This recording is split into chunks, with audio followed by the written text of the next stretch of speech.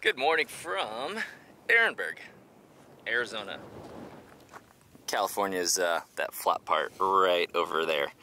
Right over yonder over the Colorado River. Okay, here's what's going on. Dan's been running great.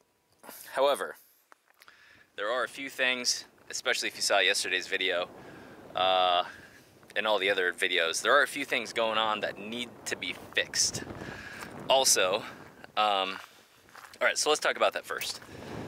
So, we are leaking, me and Dan, about 1 gallon of oil every 5,000 miles. And if you saw my eco-friendly thing, that's not cool.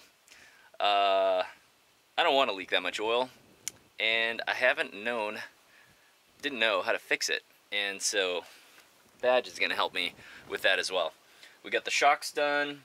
We checked on the heater thing. We talked about the AC. I got a part for that. The blinker doesn't stay in the blinking position. It also smokes from time to time. The column shifter might be broken. Badge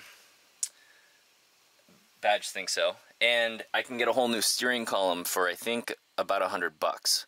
Individually, I would have to buy the parts brand new, and it would probably cost me like $300-400 perhaps. So I think the best idea is to go to the junkyard, try and find a steering column, and then come back here and fix it.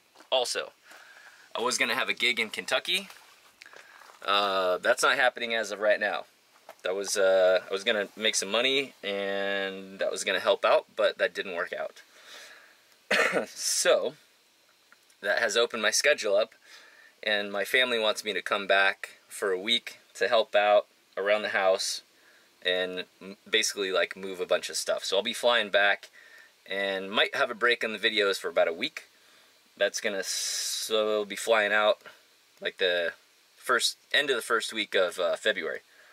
I will be going east after I fix up some of the stuff on the bus. I might come back here after I get back from the trip, grab a steering column, like I said, grab some other stuff, and get Dan in tip-top shape to make it through all the other states with no problems. And here's why.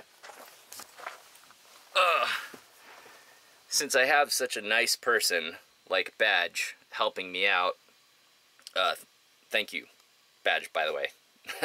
Sincerely, thank you. It's been awesome hanging and working on the bus and learning stuff. And so, opportunity cost. Option 1, I could have gone east, I could have made money, and then if I broke down, it could have cost me perhaps what I made, right? See what I'm saying? Now, like I said, not going to make money, that didn't work out. So, the other option is save money on gas and fuel, because it's getting super expensive. It's $140 to fill up each time. That goes about 600 miles.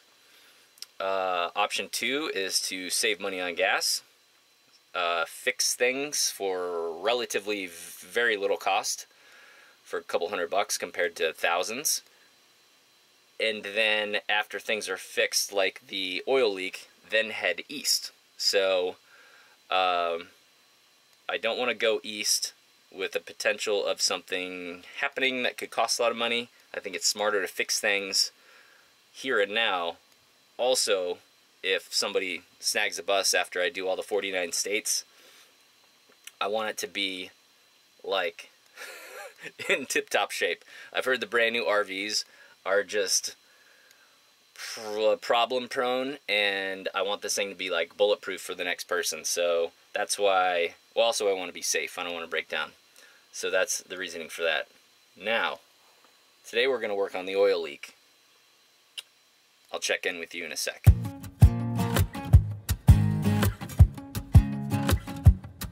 Alright, we got Master Mechanic Badge. Pretty dry in there, man. Yeah? Looking for the oil leak.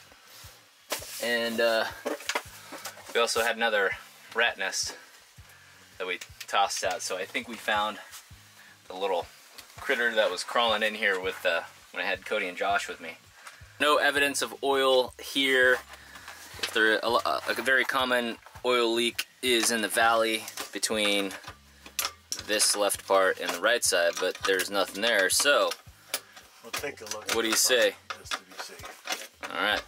So this is another thing, right where the light is shining is another location of potential leaks, but there's nothing going on there.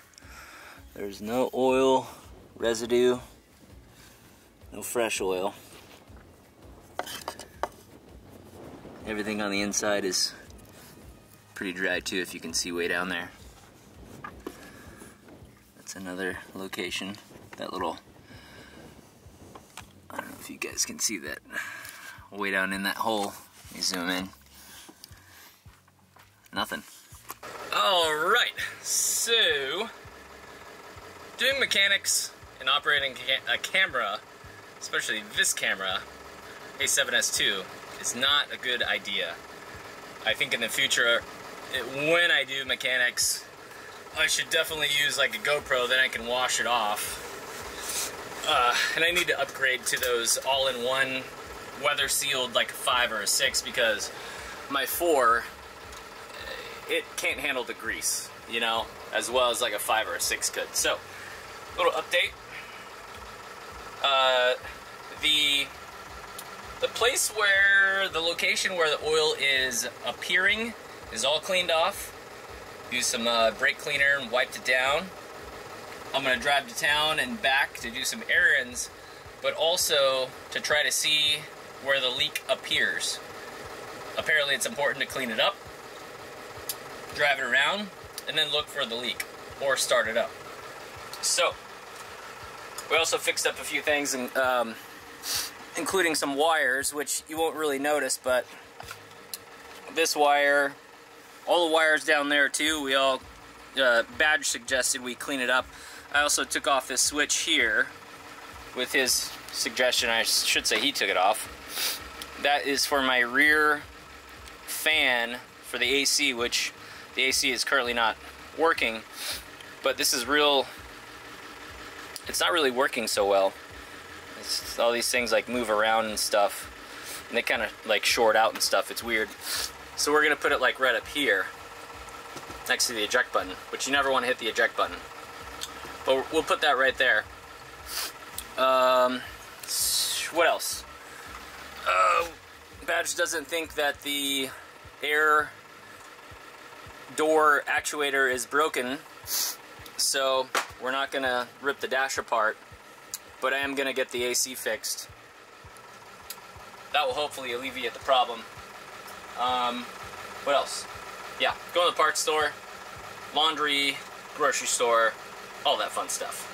Got myself a steering stabilizer to match all of the brand new shocks, and I got myself a radius arm bumper. That's the part that goes metal to metal right now, but it probably won't because I have brand new shocks. But just in case, that's to protect from that.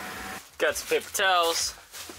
Got these eco-friendly sanitizing wipes for sausages. More tortilla, we'll call them tortilla chips.